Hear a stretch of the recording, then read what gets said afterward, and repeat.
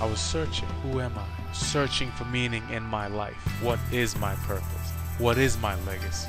Who am I? Who am I? I was searching. Who am I? Searching. Purpose. Who am I? I found my calling. I found boxing.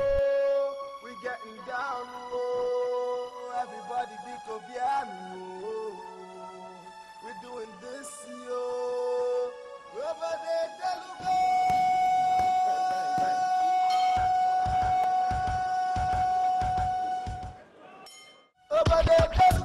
In the ring, I was free.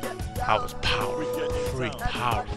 Blue corner in Ngo Okafor. I started modeling and acting. I was very successful, but I wanted to do something that made a difference. I wanted to give back to the country and to the people that had given me so much. I'm coming home to Nigeria after being away in America for 18 years. My friends didn't want me to go. My parents didn't want me to go because Nigeria could be dangerous. Good God be with you every day.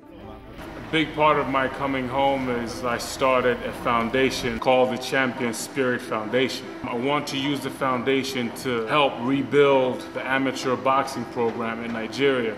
I want to start from the grassroots level from the kids. We want to build a facility where the kids can come after school for free. A facility where they can learn how to box, do their exercises, lift some weights, get stronger, run around on the track, just generally have fun. Most of these kids are so poor, they can't afford to pay for transportation to get to the stadium to work out. So they risk their lives every morning by running on the highway. These kids' lives are in danger every day. Imagine running on a highway with no sidewalks, with cars and SUVs and trucks whizzing all around you.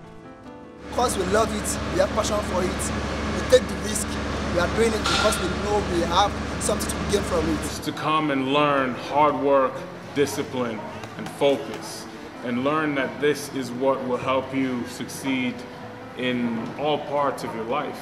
Some of these kids box barefoot, no headgear, no mouthpiece. These kids train on concrete and dirt. If they fall down and hit their head on the ground, it will be all over for them. We need to provide these facilities now. We have facilities that we don't make enough use of. So we're always willing to, I'm sure there are different ways we can help work. Nigeria is still one of the top 10 oil producers in the world, but most of the people don't have access to this money. 70% of Nigerians live in abject poverty. The thing that makes me sad is that the government is not providing something for boxing. I used to back my team, so they give me money, working towards to our future, to his future. We there, because it's not easy for me.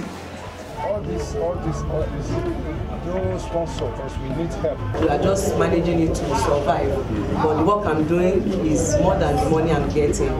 Most of them, instead of 5 days training, once we come maybe twice a week, sometimes we went to their house. Why not? I don't have money to eat. Their families can only afford one meal a day, so they come to work out on an empty stomach.